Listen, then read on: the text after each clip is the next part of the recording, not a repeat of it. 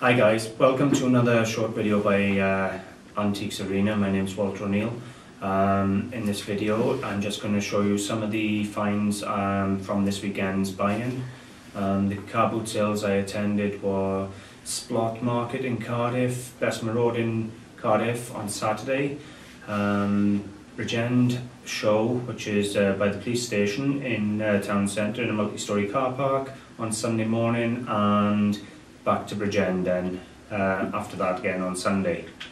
It's quite a variety here, so I'll zoom in, give you a little chat on each piece as I scroll through them, and hope you find it interesting.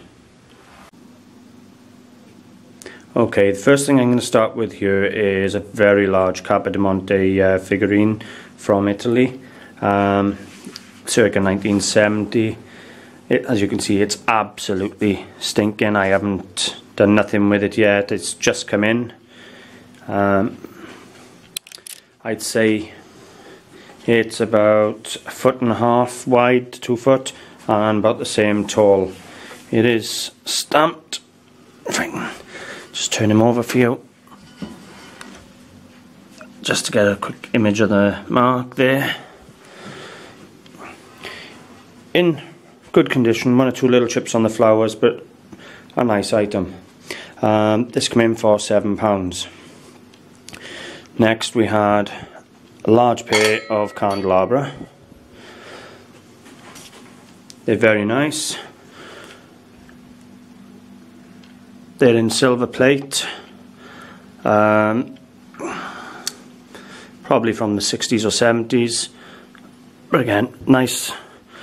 Certainly grace any table. Then we got a very large and heavy brass kettle. It is tin lined, so it could be used theoretically. It has the lovely lion masks on the base of the handles. In comparison to the candelabras and everything, you can see the size. It's a fair size kettle. That came in for a tenner. Next was a Morris enamelled sign. It's probably a reproduction, but nevertheless, a bit of mote in memorabilia. Looked lovely on someone's wall. It was just £4. I have a few collector's plates then. I don't normally buy them, but they come in at £1 each. You got a nice piece of faience. Yeah, this one here was Spode. Another piece of French porcelain, and masons, so classic English pottery. 3 of them have memorials. I do like collecting memorials, although these will be sold.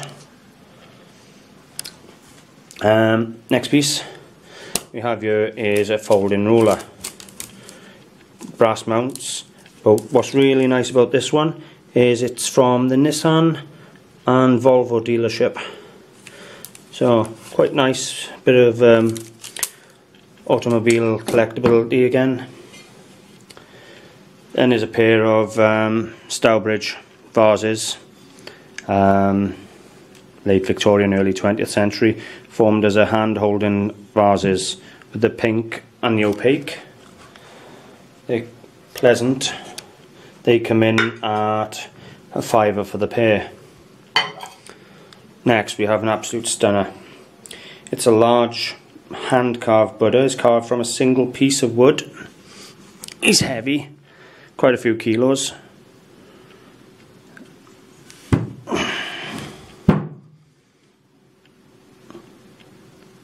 Not exactly sure on the age. He's got a bit of age to him. A little bit of split in about here, little split running up by here where the wood is separating. There's the base there. This beauty cost me £12, and I absolutely think he's a steal. He's stunning. A lot of work gone into carving him. Next we have a beautiful little Stife squirrel. Still got the button in the ear, the Stife button. So he was literally £2, so a nice little sweet buy. Right, come on to a bit of jewellery. This is solid silver and tiger's eye, among other stones. There's a name on the box. Where are we? Must be on there. Yeah. It's, I don't know if you can see that, Cavendish French of London. Necklace cost me a tenner. It's absolutely stunning. In good condition too. Next. These were nice. It's a small pair of candlesticks, solid brass, from about 1920. Nice patina on the base. But they've got pixies on the stems. Never seen that before. They were £1 a stick.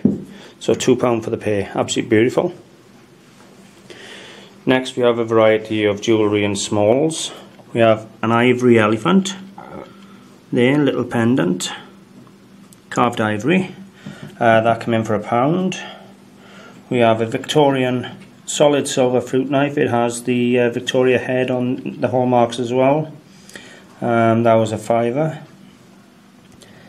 Solid silver elephant pendant, lovely quality. It was £1. Silver and turquoise bracelet. Looks American Indian, really pretty. Again, was £1. Next I have 2 cameos. Really pretty. They're solid silver mounted. Really nice, pretty ladies. They were £2 each. I have a very large Mats Johansson elephant paperweight. It is signed to the base. Don't know if I can capture the signature for you.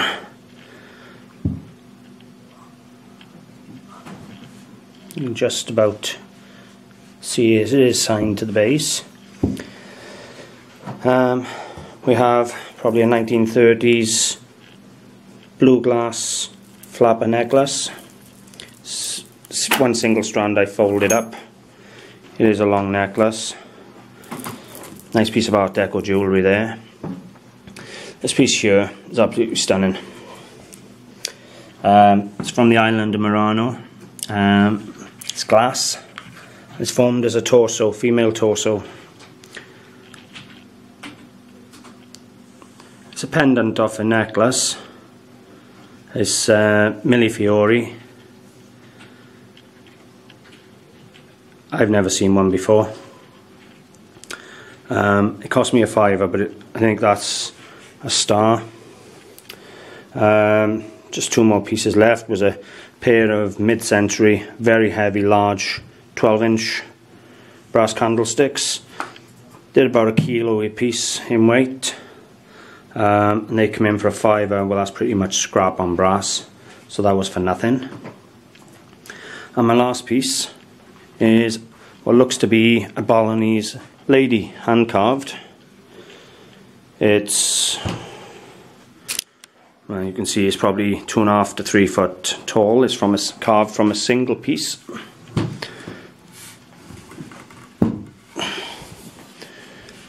She is carved from a single piece of wood, and absolutely beautiful. Really nice features. Somebody's took a lot of time to carve her.